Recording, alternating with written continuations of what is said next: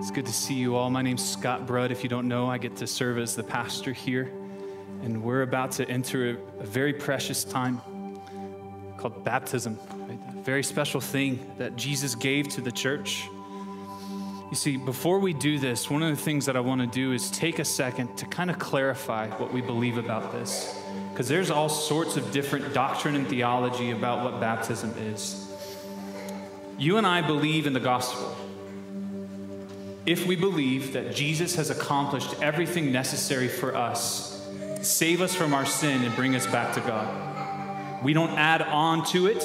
Our works don't redefine that. We simply put all of our trust and all of our hope and all of our confidence in the blood of Jesus to have washed us of our sins and bring us back into right relationship with God. That's the gospel. Baptism is not the gospel. Baptism is not what saves. Baptism into water is not what washes of sin. Baptism into water is a declaration. The one way that I can describe this that I think makes a lot of sense is the idea of a wedding band. This is a public symbol of a spiritual reality. A spiritual reality that I have been united to my wife as one flesh. In the same way, this is a public declaration, a public symbol that whoever is being baptized has been united to Christ alone, and Christ is who sees them through. So that's what we believe about baptism. That's ultimately also what we believe about the gospel.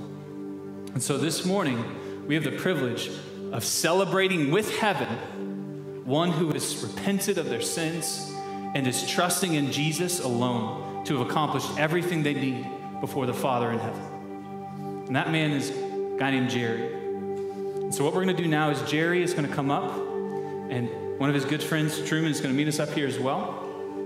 And Jerry's going to share his testimony of what his life was like before he came to know Christ, how he came to know Christ, and what his life has been like since coming to know Christ. And he's also going to explain a little bit as to why he wants to be baptized. So, Jerry? Yeah, brother. Okay, it's been a big day for me already. It's been a big 2 weeks, and I'm very proud to tell you what I was, what happened, how I came to see him, and what I feel in my heart I need to do, and what baptism means to me. 4 questions Scott put to me, what he wanted this. God, help me keep this in 5 minutes. In Jesus' name, I pray that, because I'm telling you now, I don't shut up about anything. I never have. I got a mouth. And all of a sudden, God has turned me into everything that I made fun of. I made fun of people stomping their feet and screaming, Lord, the Lord, the Lord. Aha, laugh at that. I have God. Now, I made fun of relatives. And my Uncle David said, the Holy Ghost is in you, and I can't believe it. I can't believe it, but believe it. It is real as you people stand in front of me. Heaven and hell is real as it is you guys looking at me right now. What I prayed for, how I got to change, I prayed, I wasn't able to see my wife pass, and we had talked about this, something we thought we'd do together so she wouldn't feel bad about doing it alone. She wouldn't be ashamed. She wouldn't feel embarrassed about asking the Lord, I want to go to heaven, and I believe in Jesus. And Jesus is how you get your prayers answered, people. You pray, I said, in 4 days. 3 days, I'm sorry. 3's a big number. We'll talk about that on another day. 3 days I was on my knees. Like you see, I made fun of these people. Look at that. Look at that. And there I was, not even thinking about it. I cried so much, I had sticky stuff coming up my eyes. I couldn't see. I wrote a song for my wife because it was the only way I could feel she was gone. I wasn't there. And the only thing I could think of, I cannot bear the thought of my wife, Kimberly Ann Connor, not being in heaven. Or her being in eternal peril hurt me and scared me. That's what changed me. And I said, God, in Jesus' name, for 3 days, over and over again, just let me know she's okay. One way or another. I don't care if you smack me, hit me, whatever. Just put the thought in my mind. That's not what he did. This all happened in 2 minutes and 17 seconds. I sat down on a chair, I turned the TV on. Reason I know it's 2 minutes, 17 seconds, because there's a thing that goes across the DVR on the bottom that tells you how long you've been watching something. I thought I was at this place for a couple hours. This is what God showed me. It's every bit of it's real. But the vision means totally something different now. I want to talk to you about that. What I thought it was at the beginning wasn't it. I've learned a lot. You can't take somebody else's place to go to heaven. That's between you and God. I saw Kimberly in a very bad place. Not what I wanted. And it made me, and I screamed no. And I was asked, you take her place. Instantly, you take her place. I said, yes, free her. Instantly, I was where she was. And there was bad things around me and terrible things was getting ready to happen. When I saw Kimberly on this place, I felt everything that's bad in this world. Greed, lies, cheating, stealing, self. Look at me. Anything that you think your conscience tell you that is not right, believe it. That's God's passionate way to tell you. Your conscience telling you, hey, man, if it don't feel right, guess what? It probably ain't right. Honestly, listen to your heart. Listen to God when he talks to you, because I've blown a lot of that off. What's happened to me? God, I saw her risen, guys. I'm the last person to see her besides God and Jesus. Not on this earth, but he allowed me to see that. And I will tell you, you women, when you go to heaven, you don't need no makeup. You don't need nothing. You are perfect. I said she was beautiful. She had no lines. Her eyes was beautiful. She had a long white gown, which the very first Sunday I came here is her robe. And then I saw, it was royal, it was blue. She had blue sachets, and then the light in the door was white and blue. It was there. And that's this being looked like a million fireflies, as long as I can say. Because my prayers, I hope your mom, your dad come, got your Jesus. And I learned more about that. But she was going up, legs not moving, left hand lifted, like she was an elegant ball. Madam, you want to go to the dance? You want to like to escort me to come with me? And she was going up, and about 3/4 of the way up, I knew it was her. I didn't see her face. It's the most coolest thing ever happened. She turned her head, didn't look at nothing in that terrible place. I called it the waiting room. Don't go there. And she just looked. She didn't look at nothing bad, nothing ugly, nothing. She just looked straight at me.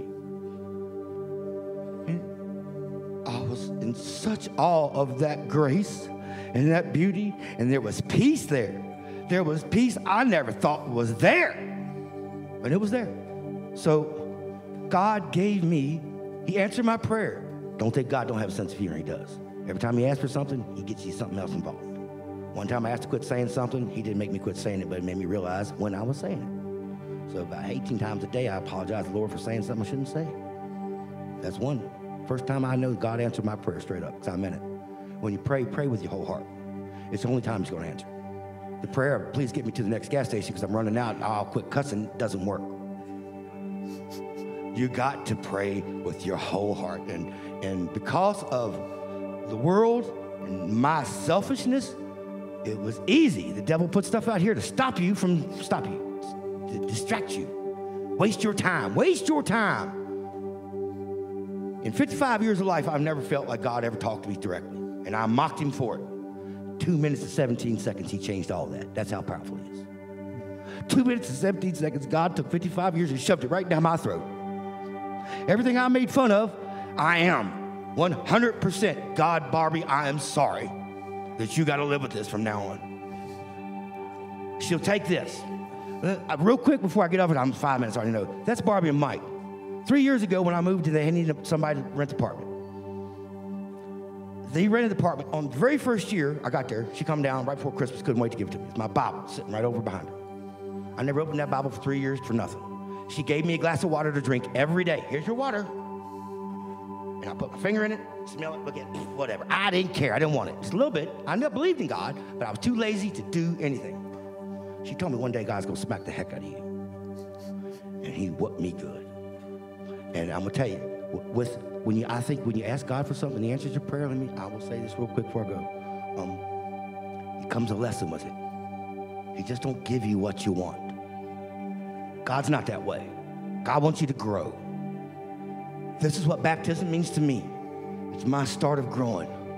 And I'll look at videos of me doing this Jerry Jack Live stuff all the time, and I don't like that guy. As early as I don't like him. I'm ashamed of him. It's not me. It's not me now. A lot of people's not going to believe who I am. I don't know who I am. I say I'm a blank piece of paper getting rewritten.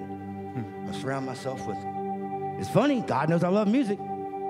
So I got friends here I didn't even know went to this church. I got people I played music with 20 years ago and did terrible things. And here he is going to help me. He's going to dip me in the water.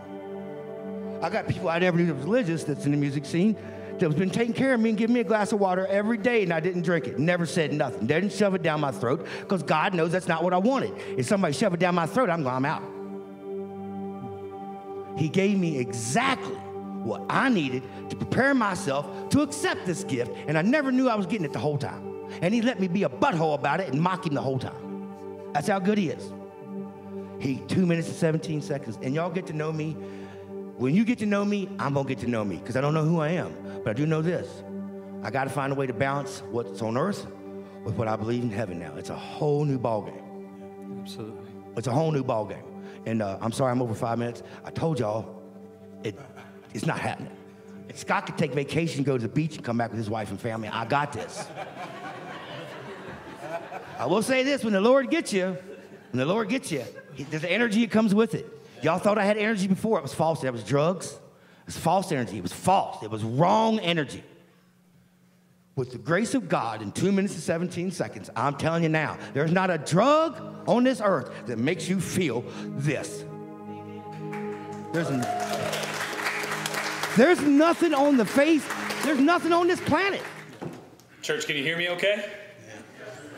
So, at this point, there has been several individuals who have been a voice of the gospel throughout Jerry's life. And one of the things that we want to do now is have them come and celebrate this with us. So, if you have been a voice of the gospel in Jerry's life, would you come forward now and would you join us right here? Anybody and everybody who has. Even if it was just for 2 minutes. Well, that's everybody right there. She's got more time in, she's time punched in, and Mike's second. Everybody else is jumping right on. Come on, yeah, you gotta come up here too. What y'all don't know, if this happens to y'all, Truman call you every night at 11:30, talk to y'all till 1:30, and then his phone cut off. We couldn't quit talking about it. So it's a family in this church, this kid. Absolutely. So, Jerry, I've got 2 questions for you, brother. Do you believe that Jesus alone has accomplished everything necessary to save you from your sin and to bring you back to God? Yes, I do. Are you willing to faithfully go and do everything that he asked you to do as a follower of him? Yes, I will. Brother, it's based on that profession of faith that it's my privilege and honor to baptize you in the name of the Father, Son, and the Holy Spirit. Did you notice? Let's do this.